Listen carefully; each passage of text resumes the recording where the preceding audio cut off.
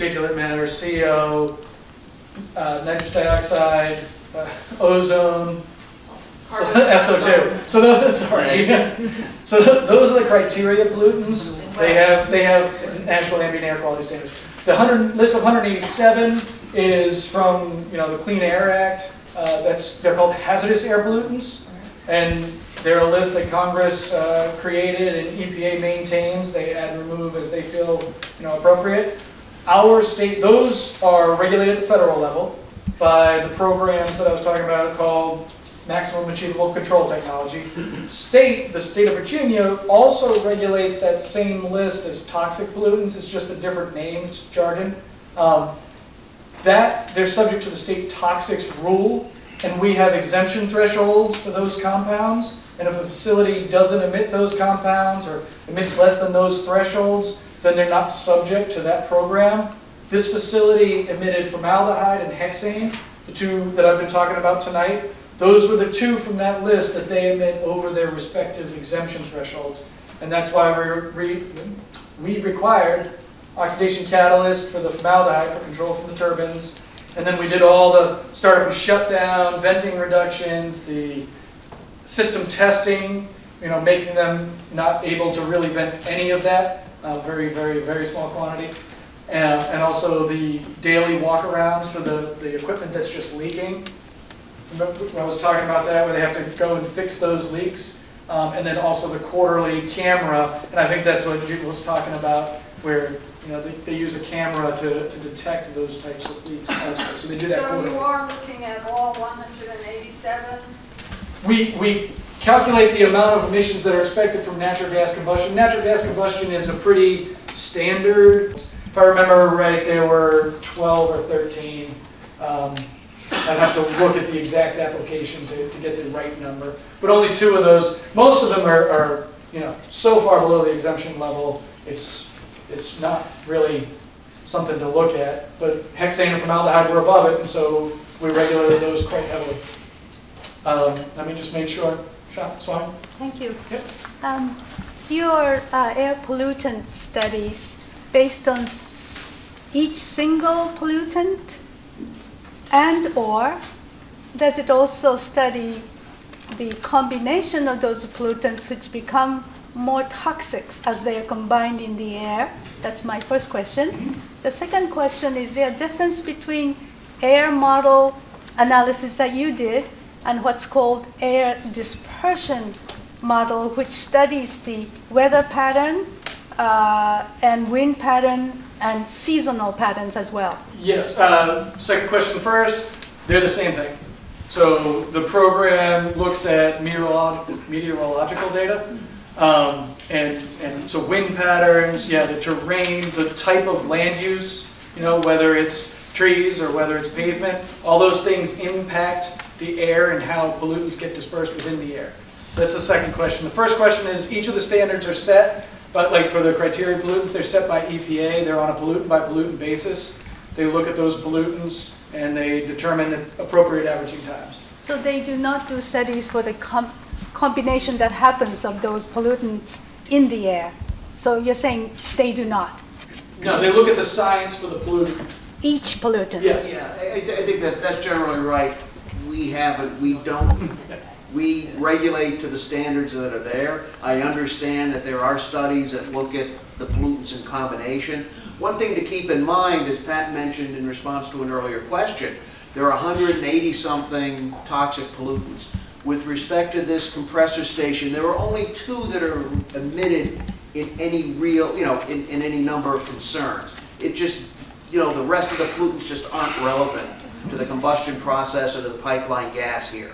So we looked at those 2 pollutants, formaldehyde and hexane. The rest were emitted in such de minimis quantities you couldn't even model them, and you couldn't do a comparative analysis like that anyways for the other pollutants. Yes, ma'am.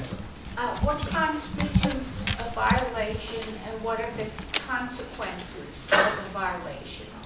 Okay, we kind of talked about that. A violation is when you have a requirement that you don't meet. That what? A requirement that you don't meet. Okay. So it could be any number of things. It could be an emission rate that's too high. It could be that you had too many shutdowns, you didn't keep records, that's a violation. So if you just didn't keep records, that's a violation. If you didn't do monitoring. Excuse me, I'm sorry. Is there a time period where a violation, for example, if the emission standards are too high, would it be a week, a month, or what? It depends on the standard. So like I was talking about earlier, each pollutant has a different, the NACs have different averaging periods, and so our standards have different averaging periods as well. Like record keeping, monitoring. If we require continuous monitoring, that's once every 15 minutes you have to monitor. So that's one standard. We have a pound of emissions per hour. That's a different standard. We have the parts per million, the concentration-based numbers are a 3-hour standard, which you normally do a stack test, a performance test for, is usually 3 hours. So it would be an average over that. If you're over that for any 3-hour period, that's a violation. If you don't keep your monitoring data for every 15 minutes, that's a violation.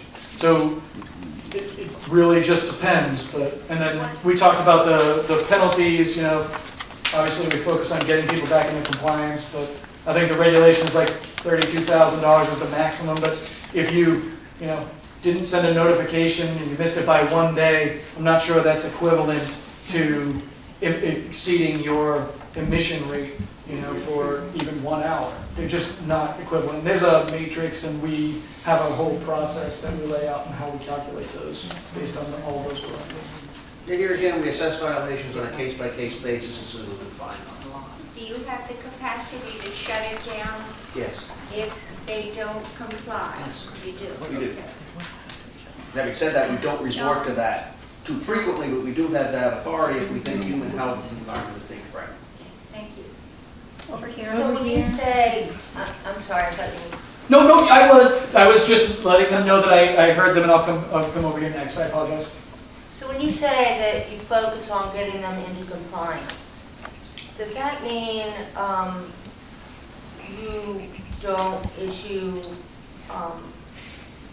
a fine, or you No, go that's not what I was on for trying to say. I'm weeks and sorry. weeks and let it go? Because that seems to be what's been occurring in other areas of the pipeline.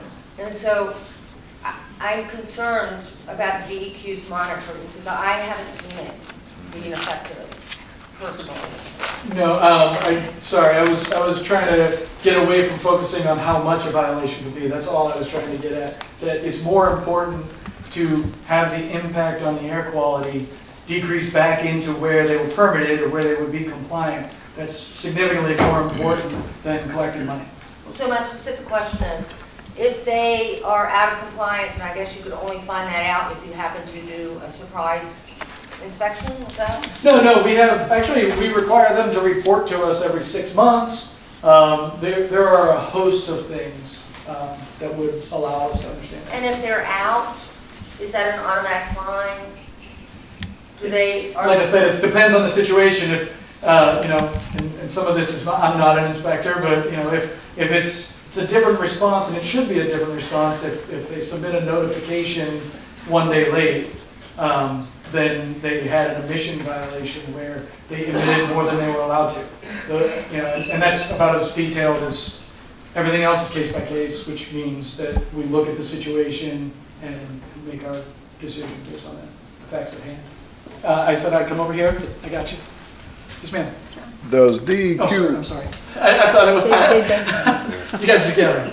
does DEQ have plan to establish fence line monitoring system to notify local residents when air pollution level from the compressor station are unsafe? We, have a permit that requires them to emit below certain levels and then prove that they're emitting below there.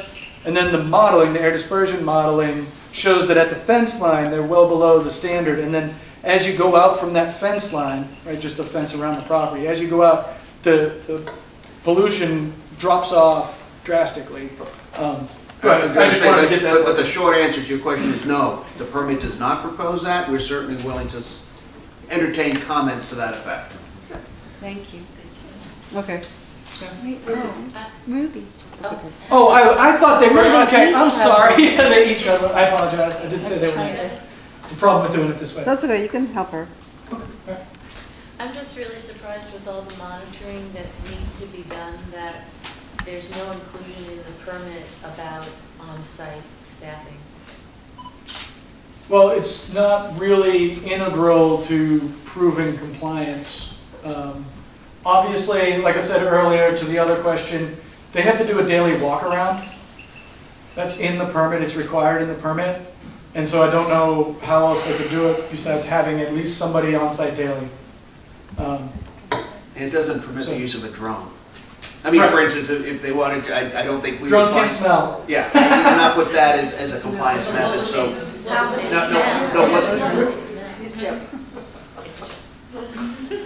So, I mean, it's part of the test. I mean, obviously. Is that written into the permit? It's not a drone? No, it's not, but the way it's phrased, well, I don't, how's it phrased? Yeah, I mean, if we would consider it, I'm not sure of our regulatory authority for that, but I mean, again, that goes to the whole thing. But those types of comments are things we hadn't thought about. That's why we have a public comment period. It's at least related to air quality, so. Because I think what some of us understood was that there would be somebody on the site the first year, and then it would be monitored long distance from West Virginia. Well, that's the operation of the compressor station.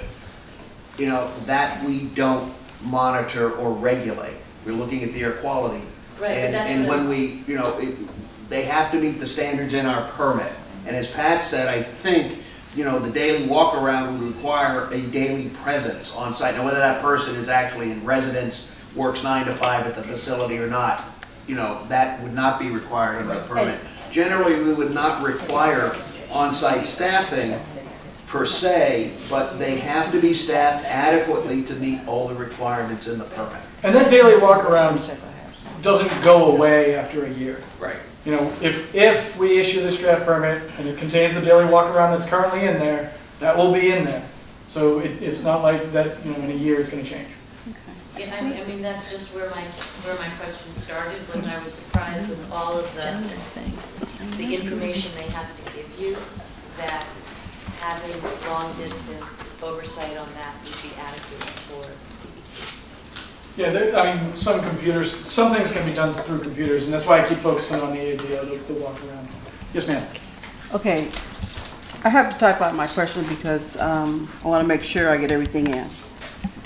According to a project description on the DEQ website, the estimated effect on air quality near the facility from the proposed project is that all emissions will comply with all applicable ambient air quality standards. What is the difference between the ambient air quality now in the air around the proposed project and what is allowable? So if, you know, we could pull up numbers, the actual, on the website, the modeling report has a table that has 3 columns. And one of those columns is the background concentration, and one of those columns is the impact from the facility. So you can actually identify the increase in concentration from the facility. Just want to make sure I reiterate this. It occurs at the fence line, and it is the worst case emissions from all the scenarios that we looked at. It's not what is going to be going on a daily basis. We're looking at worst case. So, but there's a table in the modeling report online that has that information in it. It's, you know, it's a relatively small facility. There are compressor stations that emit thousands of tons of NOx. And this facility emits 34 tons of NOx. So, I mean, it's just, I know everybody is concerned with the number, and I just want to keep stressing that it's somewhat relative in terms of, you know, when you're thinking about how large a site is and comparing it to other compressor stations. There are some really, really high emitting compressor stations out there. So to me, any kind of poisonous gases that are released into the air are going to be harmful. You know, it's not gonna be just for 1 year, or 2 years, or 3 years. It's gonna be for many years. And we have to breathe this. That's gonna be harmful to us. The ambient air quality standards consider that. They consider chronic exposure. So But chronic that's is okay, long-term, I mean, they're an annual standard, right? So every year you have to meet that. But when EPA is setting it, they don't just look at one single year. Okay, but what I'm getting at, that's okay for us to breathe it. Because you don't live in this area, I live in this area. Yes, ma'am. And to me, that is just not fair.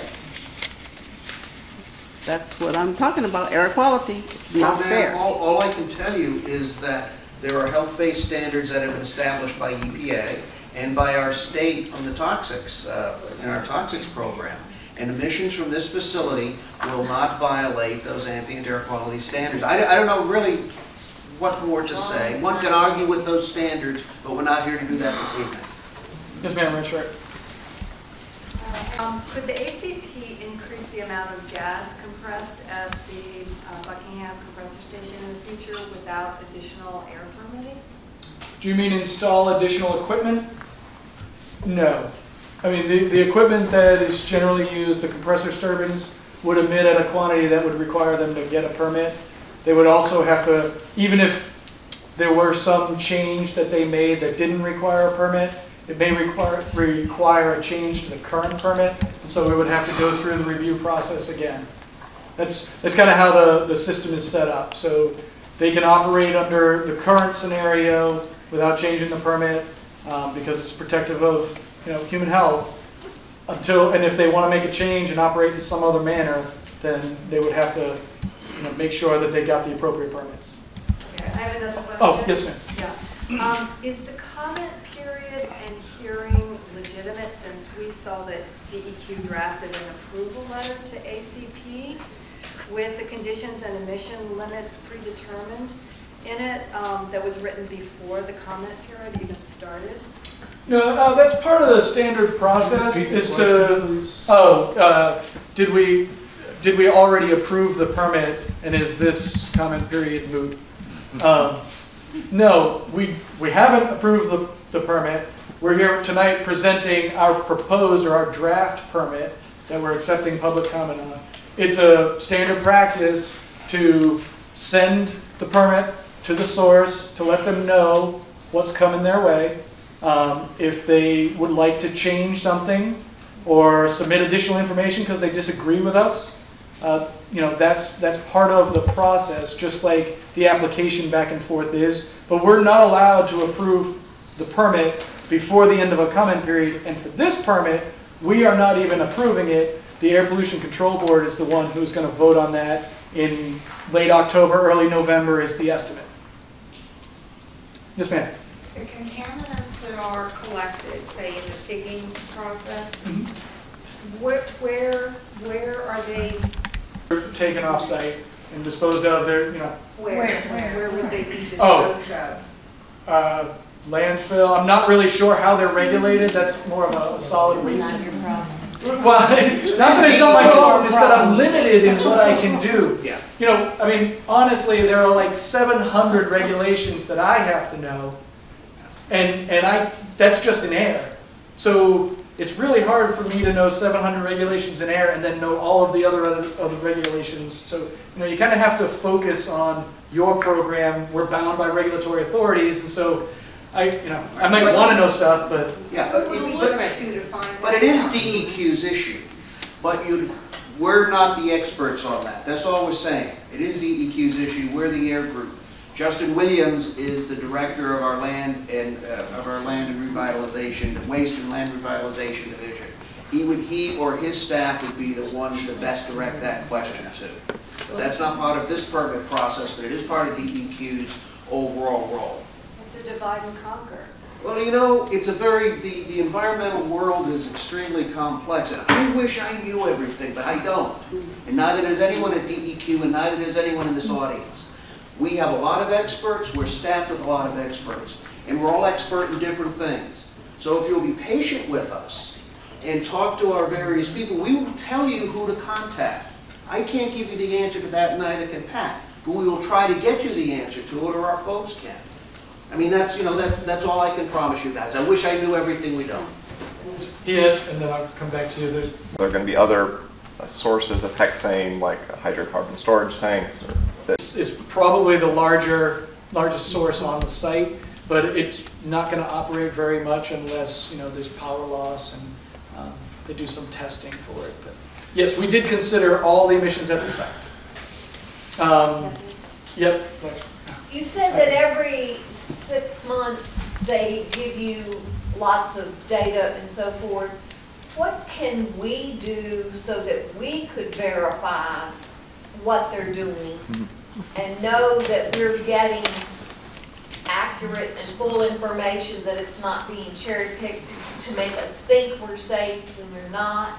But what information is public? Well, there's information that we receive as public, and you can, you know, FOIA, Freedom of Information Act. You can do that when we have that information. We have the ability to go on site, but the public doesn't have that legal authority to just go on site whenever they want. Well, I didn't want to go on site. I don't want to stay as far from it as I can. Yeah, I can't think. Sometimes there are some limited exceptions for confidential business information There that never applies to emissions data. Emissions information is always publicly available. Their reports, their should all be publicly reports. available. Yeah. I can't imagine that anything wouldn't be. You know, and I would recommend too, there've been a lot of questions here about compliance and enforcement. We keep our consent orders. If you look on the DEQ website, you can get an idea of what our consent orders are like by looking on the DEQ website as to how we approach compliance on various things. So we do it according, you know, here again, the divide and conquer thing. I don't wish to pass the buck, but enforcement is generally done in another division. But we work closely with the enforcement division. Jerome used to be our compliance manager. I have another, unfortunately, my air compliance manager, Todd Alonso, couldn't make it here tonight, but he is one that you could direct questions to about our compliance program in general. I'm sure he'd be glad to talk to you about how, you know, hopefully give you some assurance that, yeah, the compressor station is on our radar scope. It will be on our radar scope if it gets constructed. And comments about monitoring and things are appropriate to the air quality permit if they're related to. Yeah, and I'll just add, especially on compliance, our permits have to be enforceable.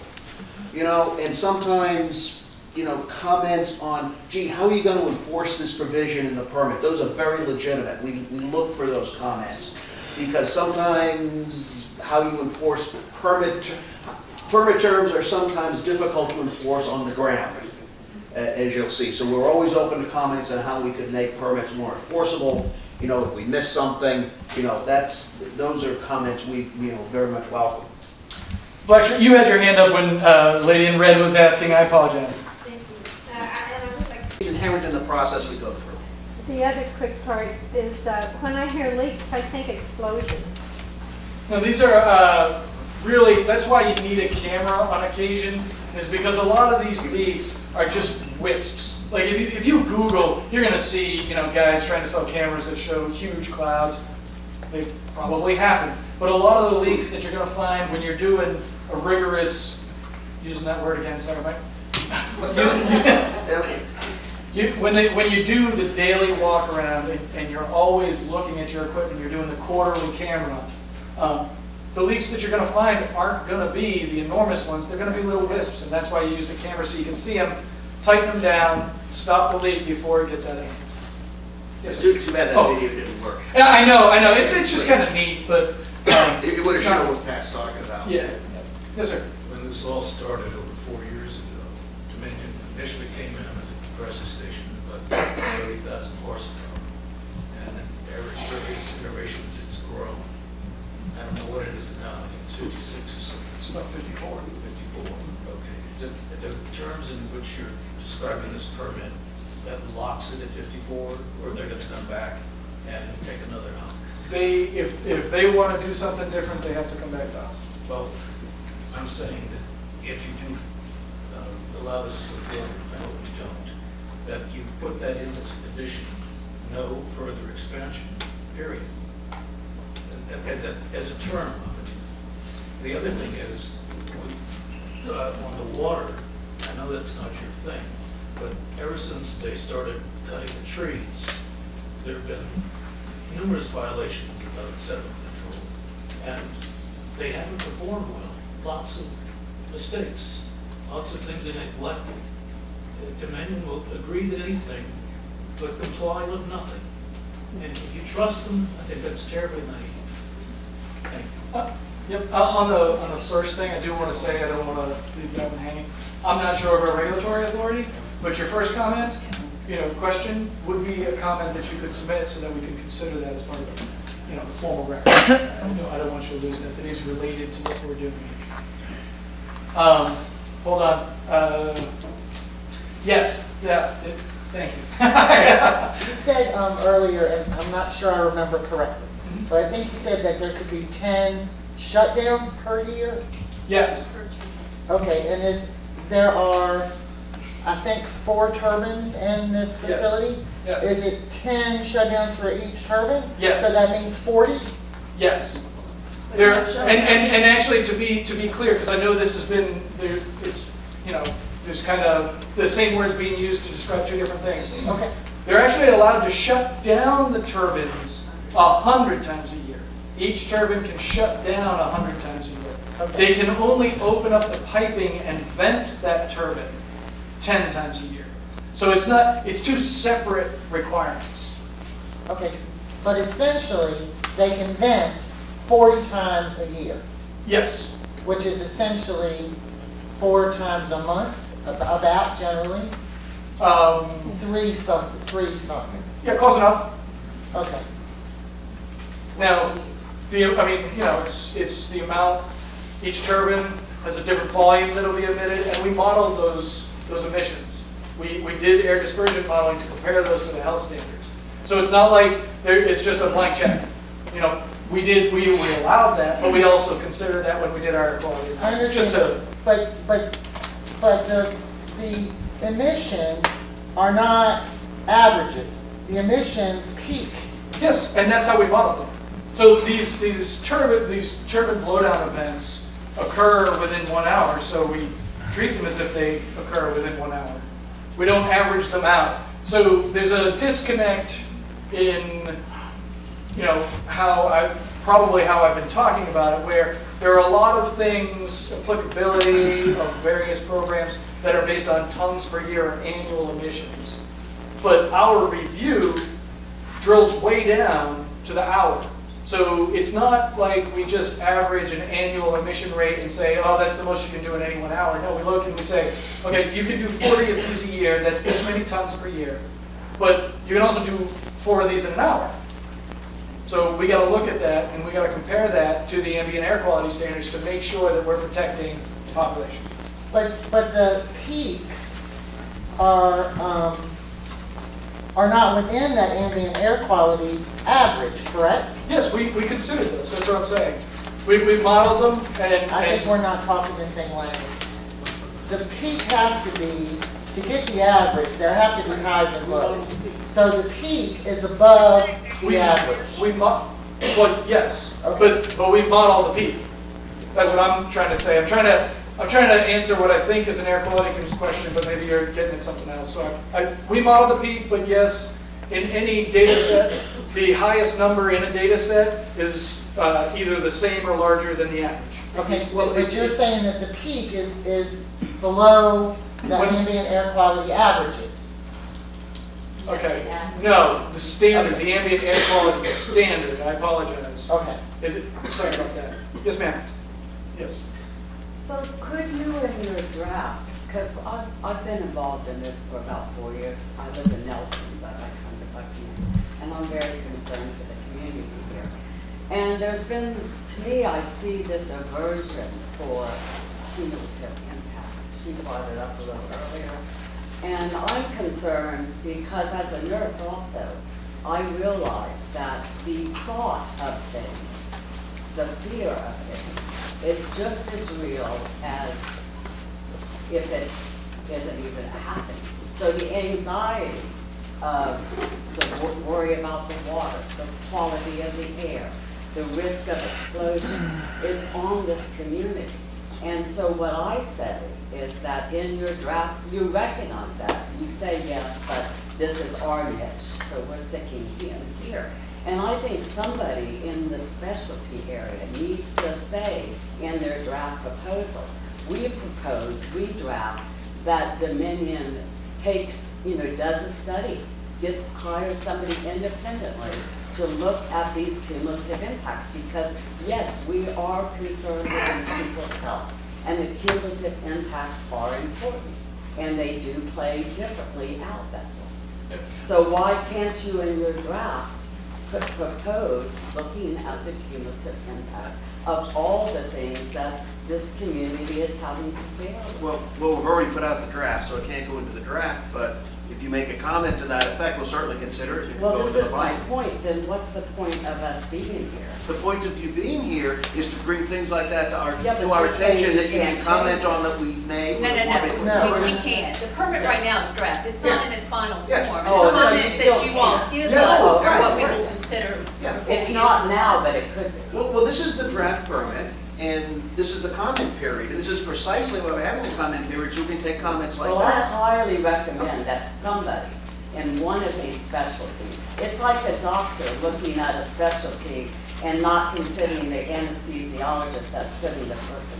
Yeah, oh, good. No, I was just gonna say, I mean, that's a very legitimate comment to make. This is an informal process, so what you're commenting tonight doesn't put it on the record, so I strongly recommend you either come to the hearing or file a written But comment it to is that something effect. that it would be. We'd certainly consider it. Yeah, we understand your concern on that, and we understand your comment, but you'll make it, the permit, the draft permit is not written in stone.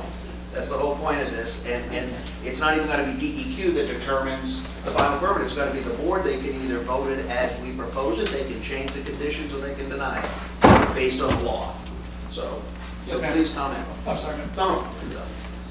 How does DEQ check ACP's modeling to see if it jives with reality? We review it, we go through, and by reality, modeling is a computer program. EPA has a multitude of protocols that you have to follow. They approve programs, and there's a very, step-by-step process with a lot of rules that have to be followed. And just like we review the application and ask questions and say, well, we think this is backed, or we want to know more about this, or you have to tell us something about this, the modeling review is the same way. It's not that we just accept it and go, thanks, and check. It's reviewed to make sure that they did it correctly, that all of the data files and the computer programs match up and follow EPA protocols. And I'll add to that, the models that we use are all EPA approved. And for EPA to approve those models, they truth them. In other words, they see if the models do add up to what's actually happening. So before a model is approved by EPA that this is a good model, that is something they look at to see if the model actually does show what's really happening. So that process has gone on with EPA before they can approve a model. Then we use those approved models. It's very difficult to get a new model approved. Is the computer-generated model based on the actual topography? Yes, ma'am, it is. There's meteorological data, there's land use data, there's topography. It's really complex. There's actually a multitude of computer programs that go into, the final analysis. Chet? Did you have your hand up? I'm sorry, I thought you raised your hand. No, Okay. it's, All right. So the question of the stress that this is causing, 4 years of not knowing what this is going to mean to our lives has created a lot of sense of helplessness. Because we don't know that question that, what's going to happen to us. You're giving us a lot of assurances, but they're based on standards that a lot of us here don't really believe are adequate to really protect us.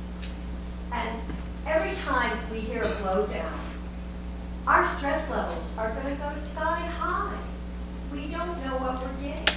We really don't, despite the standards. Despite that, despite the fact that you guys are trying to do the best you can with what you've been given to do. So I really want to emphasize the stress quality of this. Stress causes disease. It causes disease. But I want to also address another question, and it's the public process. You've been interacting with Dominion for months now. We just got this application, what, a couple of weeks ago? So we really feel as though we should have adequate dialogue and time to look at this. This is a complicated application. Most of us here don't have a good understanding. I certainly don't. A lot of the questions were raised tonight and earlier in a smaller meeting. But there's so many more questions, and we need time to really look at this and try to understand it. And for those of us who do understand it, to try to talk to our community members. And we've not been given adequate time to do that. We really haven't. So you can make that comment. I mean, it's part of the process, but it's not really specific. It's more of a position. So I'll move on. Go ahead, man. Well, it's not really. It's not something we can answer right now. So I want to try and get as many people's questions. Like you said, they probably have questions, so we want to try and answer them. Go ahead, man. So just want to make sure I've got this right. So all of the compliance monitoring is done by the industry that's profiting from the pipeline and the compressor station. All of the data on monitoring for compliance comes from the person who may or may not be in the company that may or may not be in compliance. Except for the surprise visits, which might have a question. Okay. Yes. And the consequences of not being in compliance are not defined in the air permit or really anywhere. No, they're in the regulation. That is a day late, maybe it's a year late, I don't know. How sick are you? There's no consequences that are defined for being out of compliance as part of the air permit, right? Well, I just don't, can I say something real quick? I didn't mean to give you the impression that that's what we were saying. I think Mike's going to answer the question, but clearly I did, so sorry about that. Go ahead. Yeah, no, I mean, no. Generally, we don't put in all the compliance regulatory requirements in the permits. You have to refer back to what the penalties are. Of being out of compliance is what I'm asking. Right. They are not defined anywhere in any of the permits. They're in the law, the Virginia They're law. defined in the law. Yes. Or the authority to do this and that. Yes. Defined, but they're not defined, you do this and this will happen. That's not anywhere. Well, it's also not a citizen prerogative. That's DEQ's prerogative and the state prerogative. That's one of the reasons it's not in the permit. What I mean is that DEQ enforces the permits. So that's. It's your prerogative, but it's not in the permit. Well, how can I say the citizens can't enforce permits? Certainly not directly. But we do, and we know what those regulations are. So we have, Okay, my third question is, there is no current place to go and get this quantitative risk assessment.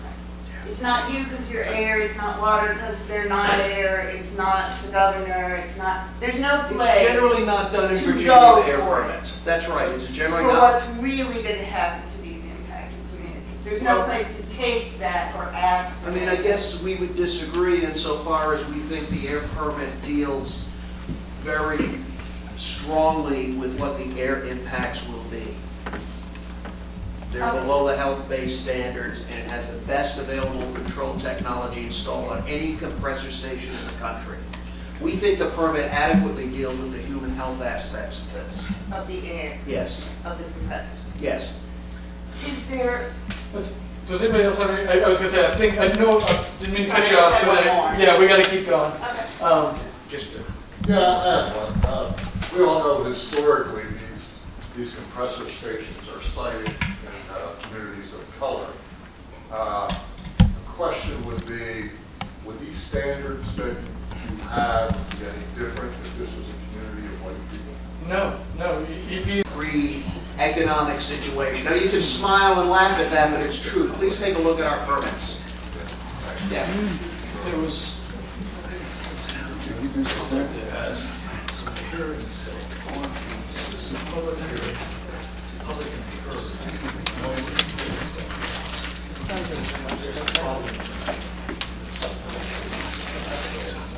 But please do a test of your system before you begin. Because if people can't hear,